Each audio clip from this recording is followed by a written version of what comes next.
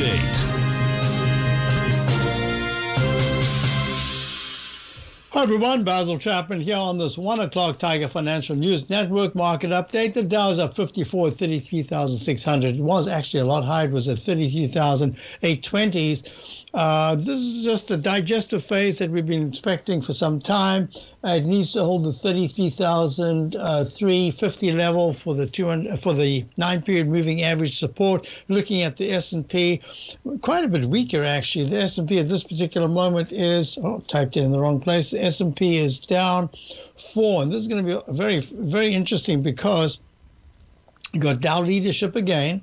Dow is at 3940. S&P is at 3942. It hit 3979s. Pulling back, it's got the strong resistance at this 200-period exponential moving average at 4,024. You're looking at the QQQ, which is much weaker. It's still weaker. Now it's down to at 289.98, and it needs to hold the 280 to 279 level over the next 2 days. Otherwise, it'll go down quite a bit more. Looking at the IWM, the Russell 2000 small caps, up 68 cents at 183.22, holding quite well, but still under the 200-period moving average. You're looking at the gold contract, and gold was down about 6 points earlier on. Now it's down 10, pulling away from the 200-period moving average, still with very good technicals at 1752. Needs to hold the 1732 level into next week. You're looking at the dollar.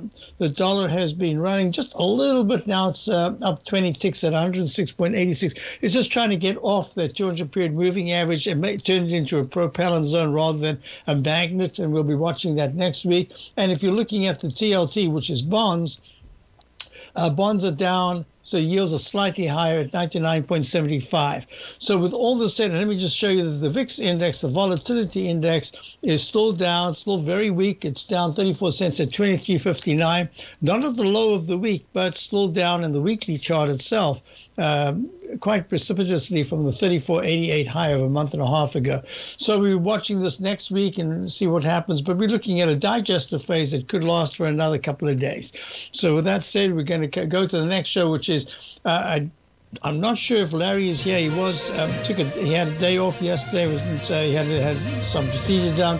So if he starts here, I'll stay and I'll be doing the hour, Larry Pesavento's hour live. So Basil Chapman here. Check out my Call Daily Newsletter. I'll be back in a few minutes. Great programming here for the rest of the day. Of course, Dave White coming off.